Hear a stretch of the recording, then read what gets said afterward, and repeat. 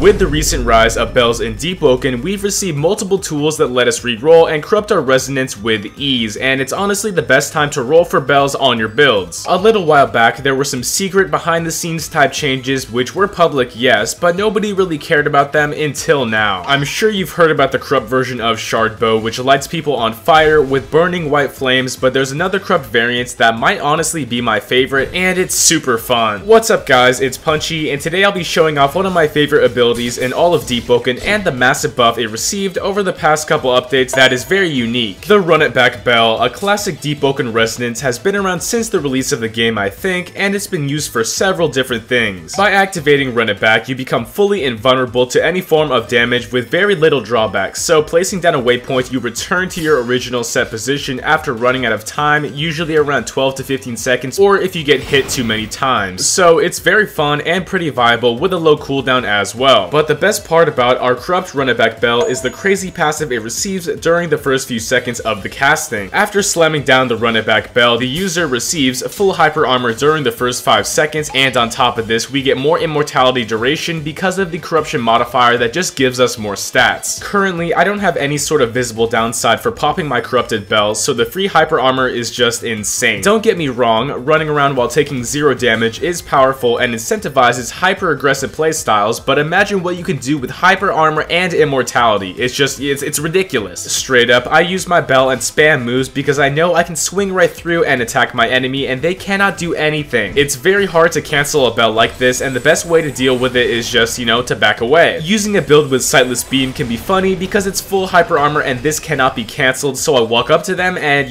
shred them. I don't care about taking damage or getting hit because my bell allows me to ignore this and do all of it for free. There's many combos that are possible with a hyper armor build like this paired up with high damage or heavy weapons. Some people might say, oh, the hyper armor is weak because it lasts for only 5 seconds, but this resonance type Run It Back already has a pretty low cooldown to start. Sure, I'd be happy with more hyper armor, but at that point it might not even be balanced. I love how some of these recently updated bells have more than just stat increases when they've been upgraded to the corrupt status, and we seriously need more of this instead of just, basic upgrades. Anyway, that's all for now, and big videos are on the way, so keep an eye out for that. Make sure to like and subscribe, and tell me down below what corrupted bell is your favorite. As always, have a good one. It's punchin' time.